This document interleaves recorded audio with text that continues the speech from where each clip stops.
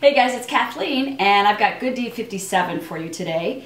I like this. This is, I'm going to read it the way this person wrote it and just talk to you about it a little bit. The way they started, it says, I've never been one to talk about my good deeds, as I've never looked to really be rewarded for them.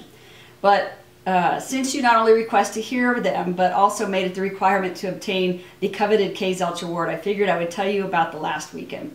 So I just want to stop there. And I totally understand, a lot of people say, oh, it's not a good deed if you tell somebody, but the reality is you're only telling me, and then I'm sharing it with the world in a very anonymous way that just helps to get people thinking of things that they can do in their own lives.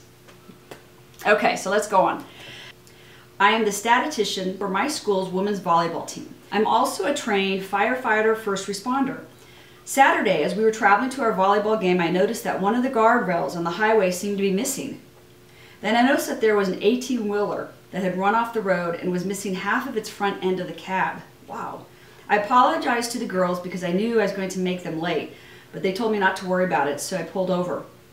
I got out and went to help. By the time I got back to the scene, the driver had made his way out of the truck and was standing next to the woman who looked like a professional of some sort. I took control of the scene and asked how he felt. The woman told me she was a doctor, so I made sure she had what she needed to help him, gloves, etc. Then I went to make sure no one else was in the cab. Well, there was no one left in the truck, and the 18-wheeler did not seem to be leaking fluids, so I just instructed others to stay back until help arrived, and I waited. When the fire chief arrived on scene, I brought him up to speed and got permission to be on my way.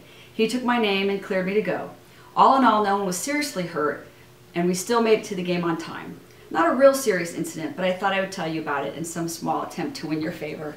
Well, I think that's great, and it's interesting that she noticed the guardrail being off, because how many times you're driving along and we just don't think about that. But if it's like we're aware of our surroundings and we know the way things are supposed to be, and when they're not, it's good. It's like we have to be a little bit more reactive to go and inspect and find out if there's a situation that maybe you need to help out with. So hey, kudos, and you got the girls to the game on time, so I think it's a great deed all the way around. So you guys are going to get out, you're going to do a good deed, give me a shout out. Until next time.